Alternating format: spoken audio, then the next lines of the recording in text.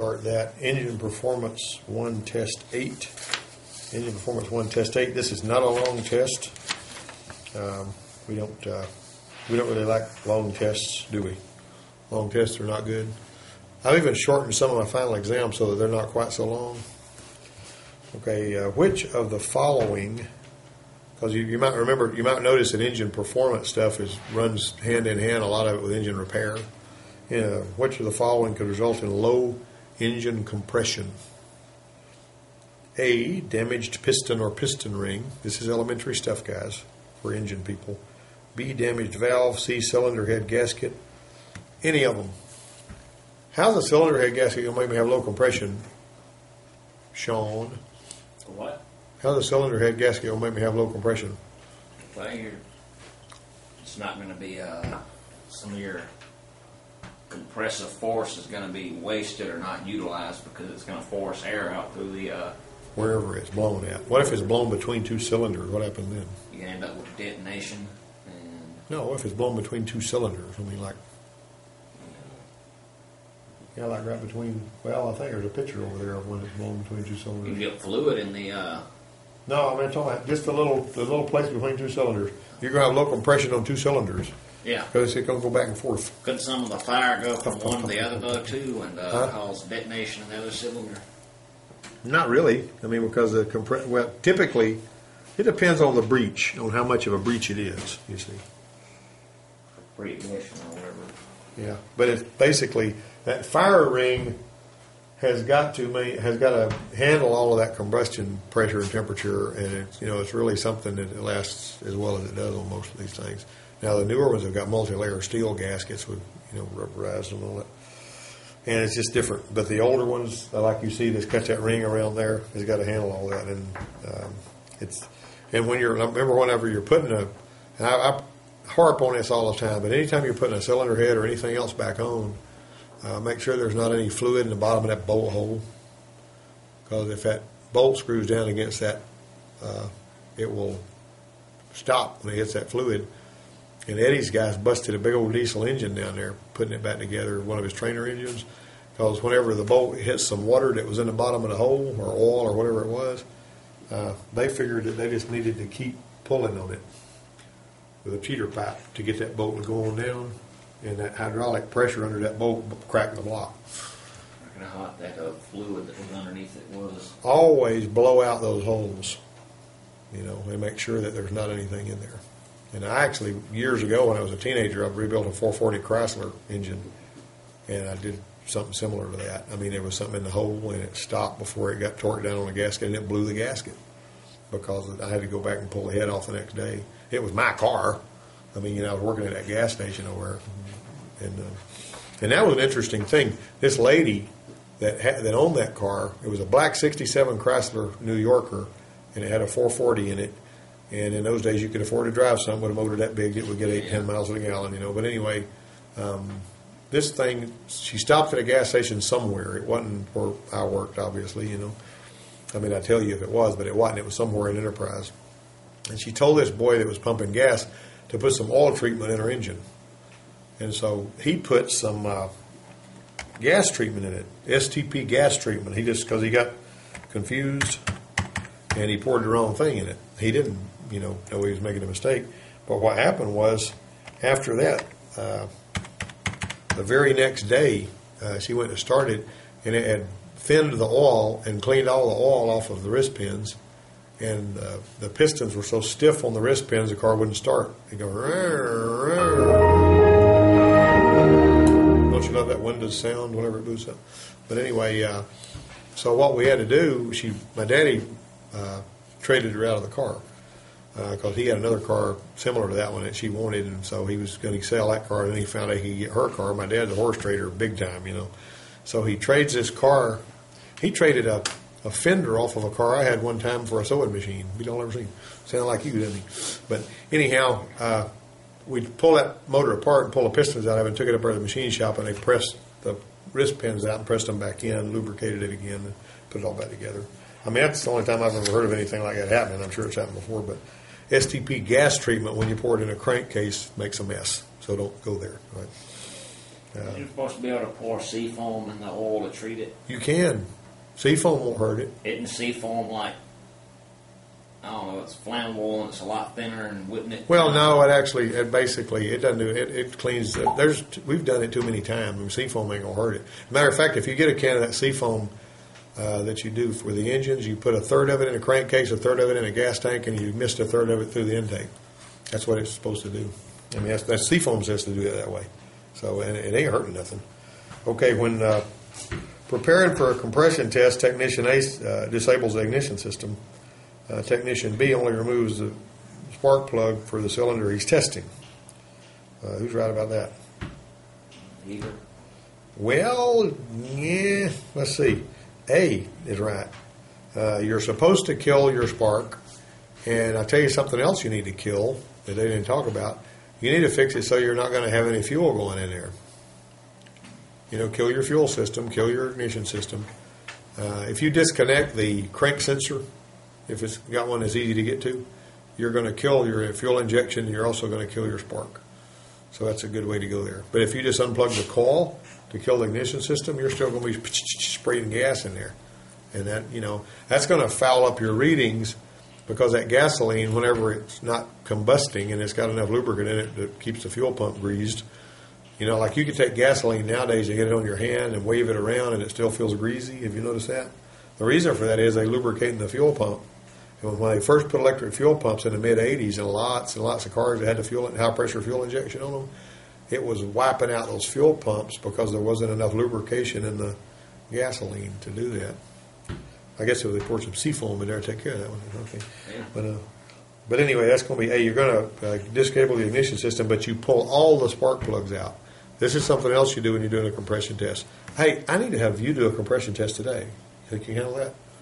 I mean, would you mind doing another one that's really hard to get the spark plugs out of because they're in a really bad place? We used to do it on these Ford Windstars, you know, where you'd have to reach way around the back of the engine. Don't you love that? But you need to, you know, you've done them before, haven't you? Really, I might have shown how to do it on the trainer engine of a Toyota. Yeah, it works. It ain't hard to do on that one, but it gives you a little something. Anyway, you take all the plugs out. You hold the throttle wide open. Now, a lot of mechanics won't do that. They just spin it over, standing outside the car. But you're really supposed to prop the throttle wide open. Now, what else happens when you prop the throttle wide open? If you kill the ignition system and you prop the throttle to wide open throttle, it kills the fuel injectors, right? I mean, that's clear flood mode, so you're not going to have any fuel injector pulse whenever throttle's all the way on the floor. So that's one way you can do that. How many compression strokes should be used during a compression test? In other words, how many times should it puff? Actually, number 2 is A. Number 3 should have 4 puffs. I like 6, personally. At least 4, but 6 is better. Now, something else that happens, have you ever done this? Have you ever tried to do a compression test, the ones of you that have done them, and had the needle bounce instead of going up there and stopping where it's supposed to go? You know, like, in other words, your compression gauge has got a Schrader valve in the bottom of it so that it pushes the air in, and it's supposed to trap it. You know what I'm saying? All right, so boom, boom, boom, boom, boom. It's supposed to go up there like that.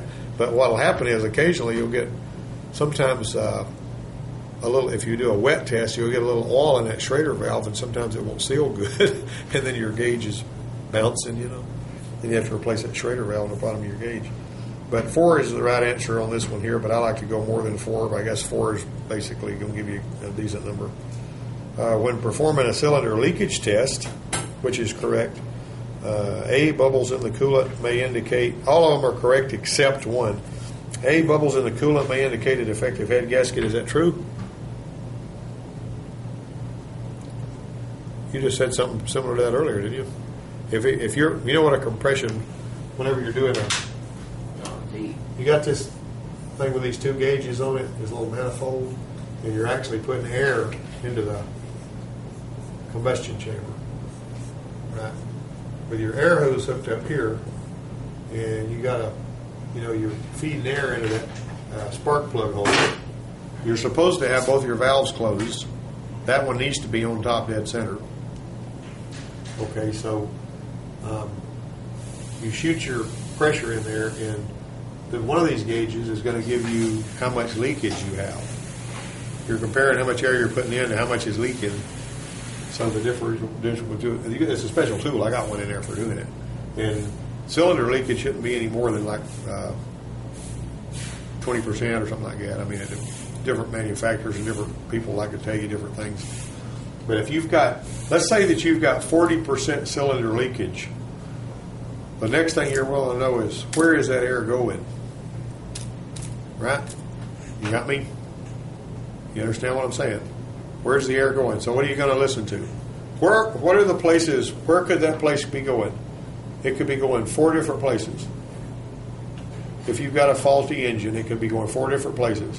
One place, if you've got both valves closed and you got your piston at TDC with both valves closed on the compression stroke, and you're putting air in there and you're losing 40% of that pressure, then you're going to be listening for it. You know, get your stethoscope, screw the end off of it so you can use it for a listening pipe. Take the oil cap off and listen to the crankcase. If a lot of it's going into the crankcase, that's a rings, or you got a piston with a little hole in it or something. All right? Then you're going to go to the intake manifold. If you hear it hissing in there, you got a burnt intake valve, or when it's stuck open for whatever reason. If you go to the exhaust and you stick it up in your tailpipe and you hear it hissing in there, and you know you got exhaust. I mean, it's going into the exhaust system. You get where I'm going? You're actually trying to find out as much as you can. And a lot of our diagnosis is about doing the least intrusive test that we can to find out what's wrong. That makes sense? We don't want to have to tear this thing all the way down. And I don't know the people that didn't investigate the way that they should have whenever they were looking at a problem. And they say, well, I think I'll just jerk this out of there, jerk it out of there, go down here, tear this down. And they tear the thing all the way down. They put all these parts in it, they put it all back together, and they still got a problem because they didn't troubleshoot to begin with to find out what it was. What's worse is you find something that's burned out or burned up, and you fix what's burned out or burned up without finding out what burned it out or burned it up. And then one ways down the road, it burns out and burns up again. And so the work you did was pretty much wasted. See, so the whole thing, this is all about finding out what to do. Whenever somebody is bragging on how good their nephew or whoever is, a mechanic, what words do they say? They say he can take it apart and put it back together from one end to the other. Well, that doesn't necessarily mean he's a good mechanic. It just means he can take it apart and put it back together. And if I'm a consumer and I've got a problem with my car, I want the mechanic to say, I know what that is, and go snap, snap, click, tighten a couple of bolts. Even if he charges me an hour and a half labor, I know that he knew what he was doing because he instantly knew what to do to fix it. You got to know which wire to jump, which bolts to do your diagnosis, which bolt to tighten, what to do. Okay, so the least intrusive stuff is what we're after. All right, so the second one, if you're performing a cylinder leakage test, is this statement correct? Shop air should be applied through the spark plug hole. Is that correct? What did I just say? Yeah. Yeah. Okay. Air heard escaping through the tailpipe may indicate a defective exhaust valve. Yeah. Okay. Shop air should be applied to the dipstick tube when you're doing a cylinder leakage test, right? Wrong. That's wrong. That's dead wrong. Now, shop air should be applied to the dipstick tube if you're looking for a leak in the splash oil area, oil pan, valve cover, something like that. Stop it up, put about 10 pounds of air pressure, maybe 15 on the crankcase through the dipstick tube, and spray your soap bubbles around. You may find oil leak that way. It works. We did that at the Ford place for years. I mean, when I was over there, we'd take a piece of hose, put it on the dipstick tube, stop up the PCV in the crankcase so that it was trapping the air, and you'd use a regulated air supply. Plug a regulator on your hose, and you got a little gauge there, and you dial it up to where that regulator that's on our oil evacuator, something like that. You're going to dial it up to about 15 psi, and just put that little bit of pressure on the crankcase. And if it's got a splash oil leak, not a pressure leak, then you'll find that way.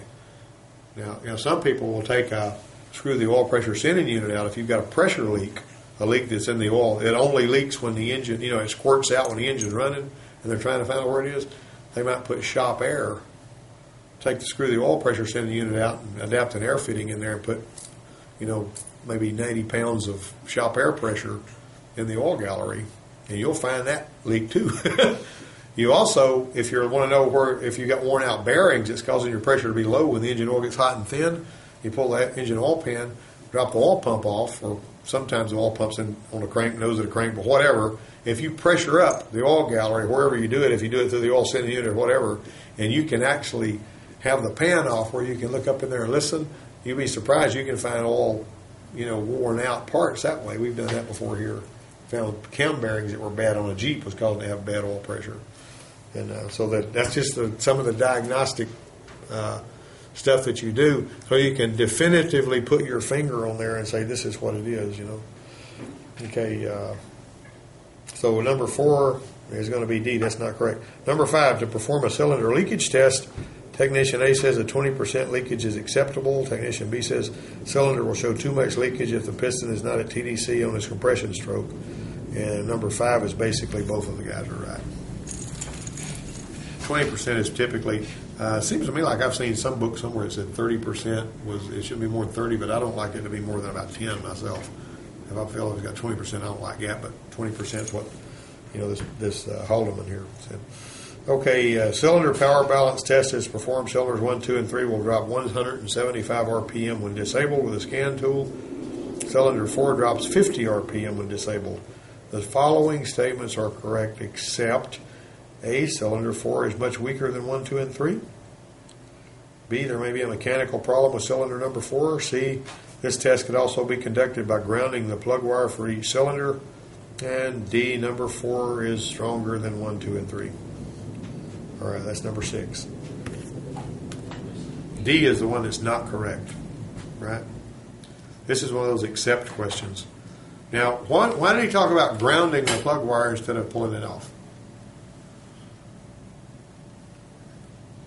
You know what I mean? Grounding it. Let me see that test light over there.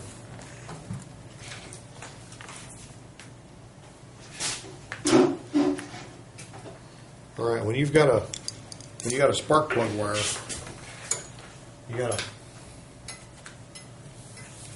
a boot here.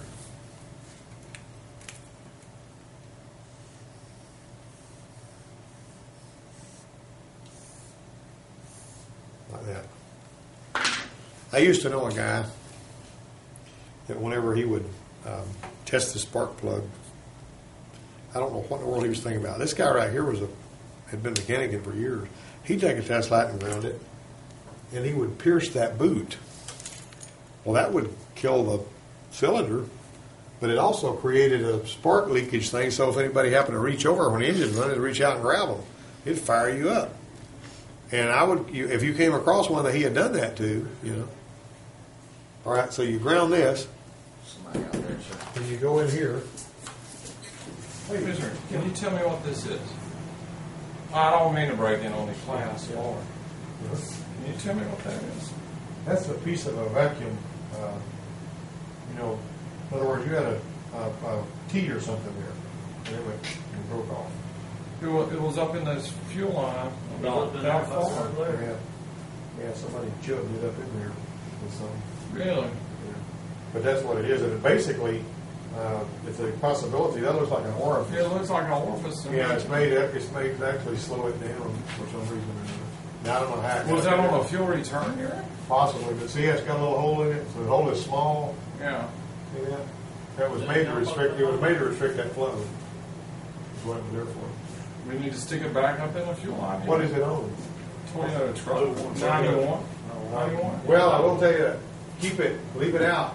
If you develop any kind of a screwball problem, you'll know that you need to there's a reason for that. All right. So anyway, you're going to take your spark plug. Your test light with a real sharp probe, and you're going to shove it between the boot and the wire, right up in here. Yeah. See that? And you're going to get it to the point to where it's close enough to that, where you're not hurting anything this way. This is super sharp. But make sure this is hooked to ground. Because if it's not hooked to ground, there's a little breach in this wire. You're like, it's going to fire you. You don't want to go there. But anyway, if this is grounded, you're not going to get shock. There's no way you can get shock. It's not going to light the light either. This is just going to be like an electrical, like a short to ground. If you do every wire like that, you can find out which one's misfiring real easy. This one, it goes bub, bub, bub, bub. You stick it, bub, bub, bub. It goes, boo. It doesn't change. I mean, it's still skipping, but it doesn't change anything. If it gets worse when you're killing that plug, or you can unplug injectors if it's easy to do. Some the injectors have them be buried under a manifold and roll over or something like that. But this is one way to do it. But anyway, if you pull them off, this spark is liable to hunt for somewhere else to go and damage something. You know, not that it's just not too worried about getting shocked, but that voltage can be 120,000 volts, and if you're taking away the path that it has to follow, it's going to find one somewhere else. And sometimes you'll destroy your ignition module or some other part by pulling those wires off. You know, but for eons, mechanics have pulled the spark plug wires off because usually the GM cars are really susceptible, from what I've been able to gather, to ignition module damage if you got a spark plug wire that's burned in two or something like that. So. Anyway, I got off on there, and but let me see. Technician A says removing the spark plug wire from incidentally I was on 6, right? Or was I? 6 is D. We already been there. Technician A says removing the plug wire from a spark plug while the engine's running could damage ignition system components. I just told you about that. Technician B says grounding a plug wire while the engine's running could damage ignition system components. That's number 7. A only. You're not going to hurt it if you ground it. Because what do you do then? The voltage goes really low. If you got a scope with a firing line there, it's going to be really high. When you pull it off, it'll go just to nothing when you stick it on. So you ain't hurting a doggone thing by grounding it. As a matter of fact, I used an old Sun scope years and years ago, and they had this insulated thing that had a point on the end of it. It was just nothing more than a dead short in the ground. And you would hook it up, and you'd actually kill the wires one at a time. That's how that would work. All right, so let me see here. Technician A says, well, number 7, I already told you that. That's which is not a step in the cranking vacuum test. A, crank the engine while observing the vacuum gauge. That sounds like something you need to be doing in a cranking vacuum test, don't it? How much cranking vacuum should you have? Anybody know? 15 to 20. No, cranking. Not engine running. Cranking is only going to be like 15. Now, here's the other thing. If you do a compression test, what are you expecting to see for compression? For compression? Yeah. Varies a little from engine to engine, but yeah. Well, you generally run up. You've done it before. Come on, man. Well, what have you seen? I'm trying to think of one that had the least variation in it, but typically, if you got a healthy engine, for the most part, it's going to be about 160, 170 pounds. That's normal, pretty normal. If you have about 160, 170 pounds. And the lowest shouldn't be, you shouldn't have any that are a whole lot lower. The highest one and the lowest one should be compared, and they should be fairly close to one another. If you got one that's way out of, you can use that oscilloscope I got out there with a current ramping probe to do compression test. That's a cranking compression test, because you're going to look at the amp draw on the starter, and if you've got one that ain't got no compression, one of them's not going to pull as much amps whenever it's squeezing air on that cylinder. It's just like you can listen to your ear, and you can tell if you got low compression on one cylinder, because it'll go instead of going boom, boom, boom, boom, boom, boom, boom, boom, a real steady puff, and you can hear somebody from all the way across the parking lot starting a car. You come out of Video Warehouse, and they're over starting their whatever they're driving, and if it's one that's got, particularly if it's a V8 and it's got a lot of cylinders, and you hear one of them pick up speed when it hits something, and then it finally starts up, you can in your mind say they got low compression on one cylinder. I got low compression in my chainsaw, and you can listen to it and tell it does. I ain't got no power hardly, but you can just listen to it and hear it. Yeah. Well, you need a new chainsaw, mister. I get piston rings and a piston board. Yeah, that's something like that. But anyway, now what do? Connect the vacuum gauge to a source of manifold vacuum. That's right, isn't it? And how do we make vacuum? How does a gas burner make vacuum? When the pistons move, it compresses. Compresses the cylinders, and it sucks against the crankcase when it does so. Mm-hmm. So they're direct. So the vacuum and the cylinder compression is pretty much directly proportional to one another in most cases. You're rambling, but that's okay. I understand where you're going. You're not doing bad. But let's just say that right here we have a throttle plate, and we've got pistons that are going down in their bores that are tied into that manifold. And as that piston goes down in its bore, it's starting with what used to be a small place and making it a big place. How do you get the drink to come out of the cup into your mouth when you're drinking with a straw? You start with a small place in your mouth. You seal around the straw with your lips, and you make it bigger. Now, what does that do? The atmosphere pushes on the fluid, and it comes into your mouth because you made low pressure in your mouth. Right? You did. You started out with a small place in your mouth. You make the place in your mouth bigger. You don't think about that. You learned how to suck when you were born. But basically, that's how you're going to do it. You don't think about it. You start with a small place, making it a bigger place, and the atmospheric pressure. Well, the atmosphere tries to go in here. You can do that now, and make your lungs do that. They start with a small place. You expand them. The atmospheric pressure pushes the air in there. So that's the same way the engine breathes. It starts with a small place with a piston up at the top, intake valve open, pulls it down. And what's it pulling against? Atmosphere is trying to get in here. It can't get in there because this throttle is a little bit can go in there through your idle air control, which is a little passage like that goes around, and it's actually controlled, by the computer. It can open and close that, with a different ways it does it. But anyway, the long and the short of it is you're trying to pull, and this pressure goes really low here, and this pressure out here is atmosphere. So if you've got a throttle plate, you're going to have vacuum.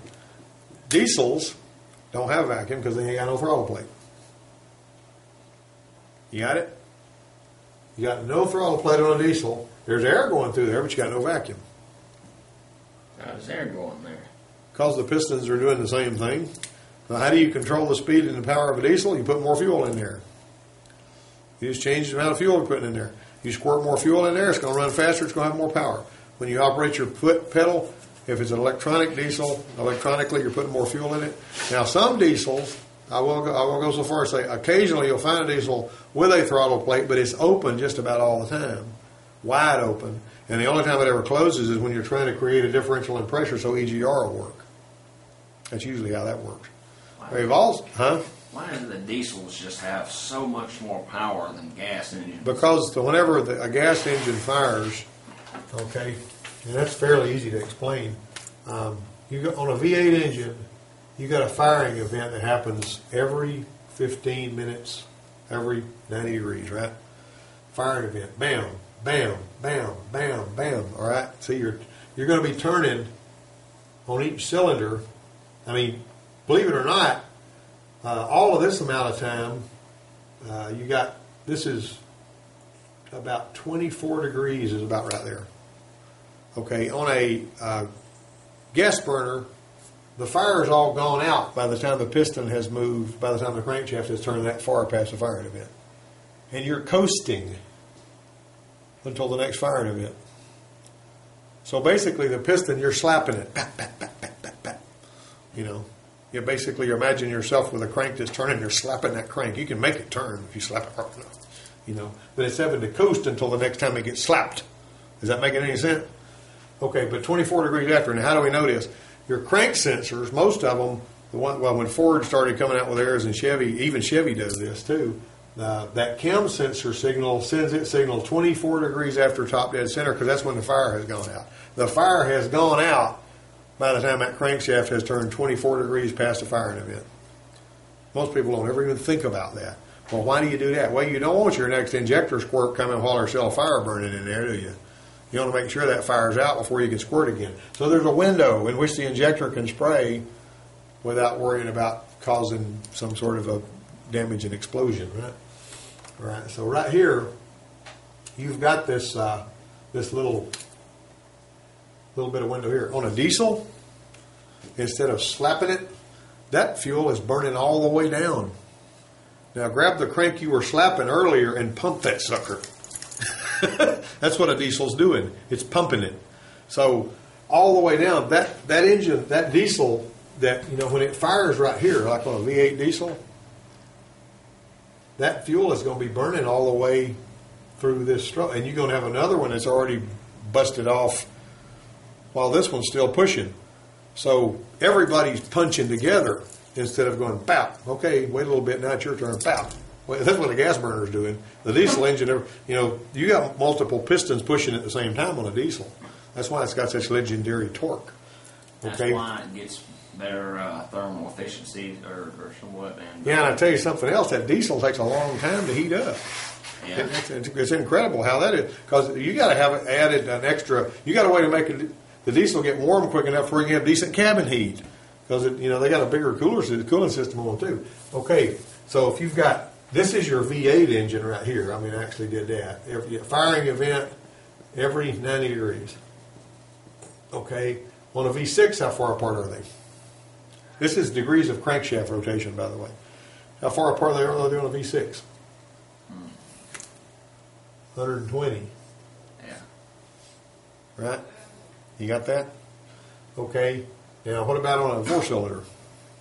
4-cylinder, 180. 180. So you got a firing event here. You got a whole half turn, or like a whole half turn. That's sort of an oxymoron, isn't it? You got a half turn before you get another firing event on that. Okay, this one here, you got a firing event every 120 degrees. Now, granted, you got 8 cylinders here, you got 6 cylinders here, but you got 720 degrees of crankshaft rotation. And the way you get that is you divide your number of cylinders into 720. And notice here comes a 90, that's 120, and that's 180. But on these little rotary engines and these Mazda RX-8s, you know how many firing events how far apart, how close together those firing events are? Each rotor has 3 for each revolution. Is that crazy? Now the crankshaft is actually turning 3 times as fast as the rotor. So it's getting more of a constant push, kind of like the diesel does? Yeah, sort of, or like a 2-cycle engine. There's no valves in a rotary engine either. It's just open up. Can you make a diesel rotary? I'm afraid to say. I mean, somebody can make it work. If you got a cutting torch and a hammer, you can make anything work. Windshield wipers on a fly's eyebrows will work if you can get them wired up right. But anyway, that's now the reason a diesel the fuel burns so slow that it's burning all the way down. That's the point. But that was a good question too, by the way. Okay, so which is not a step? Which is not a step in a cranking vacuum test? Block the throttle wide open, disable ignition or fuel injection. What if you block the throttle wide open? What happens to your vacuum? Based on what I just told you, you ain't got none. You block the throttle open. Compression, yeah, you want all the air you can get. But when you're looking for vacuum, leave that sucker shut. And it ought to have 2 to 4 inches spinning over. With the engine running, if you're checking compression with the engine running, you're probably going to see 60 psi. Why? Volumetric efficiency. Because that air is having to go in that intake, make those curves, go down to that cylinder. The only time you're going to see volumetric efficiency increase is whenever you got a turbocharger or supercharger, because it's forcing the air in there. Got that? Okay. Number 9. Normal engine vacuum at idle is what? C. 17 to 21. That's right. And finally, technician A says a low but steady idle vacuum reading indicates a sticking valve. That's not true. Technician B says a fluctuating vacuum gauge reading indicates incorrect ignition timing. Who's right about that?